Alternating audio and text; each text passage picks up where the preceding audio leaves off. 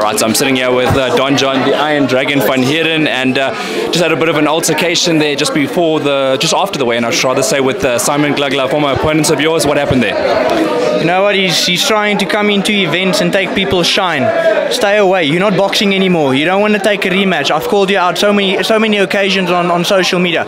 You don't have the balls. Get balls and then take the rematch and then get your own shine. Create your own shine. Don't come into to tournaments and try to take people's shine. That's all I got to say to him. He doesn't got balls. And obviously, you got a good opponent coming in now, 3-0, so you got to take care of business. Did that upset you though, that he tried to get involved in the picture? No, not it. It upsetted me trying to take shine here from people that's working our asses off.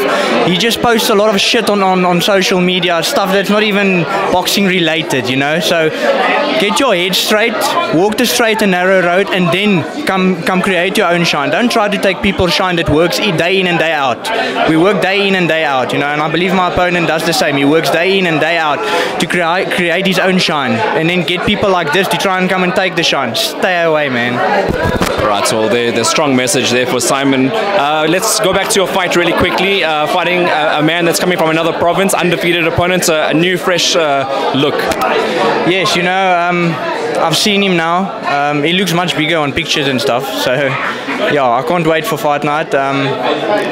No, it's on. It's going to be war. I'm ready, mentally, physically. I can't wait. I'm fit. And if I don't knock him out, I'll beat him on points. I'll outbox him.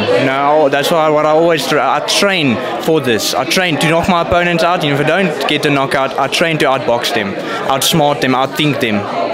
Alright, and I have to say congratulations for winning the Prospect of the Year. You're falling again in your brother's footsteps. Congratulations. Thank you so much. That really means a lot to me, and that just shows that my hard work, my dedication, it does pay off. My consistency pays off, and I'm super excited. I can't wait.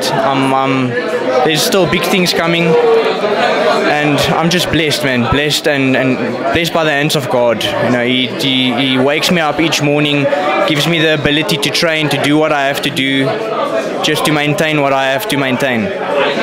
Alright, so what happens tomorrow night? I can't wait, I don't like predictions, but I don't get paid overtime, so if I see the opportunity to knock him out, I'm definitely going to knock him out.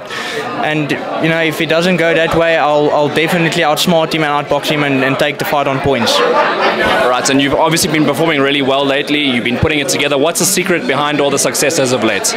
Hard work and dedication. I've dedicated my life to this sport from a young age. From the age my dad took me to an amateur gym.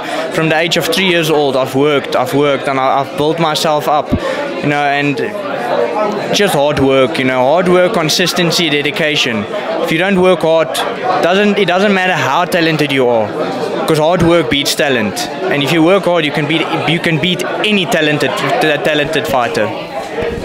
And get through this one. Would you entertain the fight against Simon? Is that something that you're looking at? Yes, definitely. I've called him out. I've even said I'll do a catchweight fight, but I can't drop down to welterweight. It's too much of a cut. It just shows you that once again he's just a talker. Talks and talks and talks and talks, and that's all he can do. He can talk and he can't do anything else. So I'll rematch him, and I can guarantee you that I'll knock him out. Right, strong message there, Donjuan, as well. And tomorrow night, you said that you don't like to make predictions, but do you have a message for your opponent? Durandt, good luck. I hope you're fit. I hope you're ready. I hope you're strong, because I am, and I am coming for you. I am coming to take the victory home. Right, I'm not going to keep you for too long. I'm going to let you go and eat now and rehydrate. All the best for tomorrow night. Thank you so much, Aiden. I really appreciate all your time and effort. It really means a lot to us, and it helps us a lot, to motivates us to keep on going. You're a legend. Thank you, man.